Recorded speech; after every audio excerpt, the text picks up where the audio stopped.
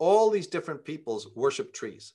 So the tree worship, so there's three, right? But they're connected.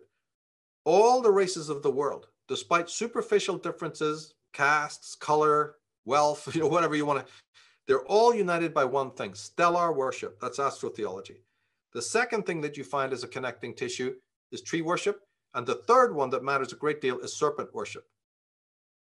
But once you have understood those three, the gnosis of those three, you have the ancient world in your pocket.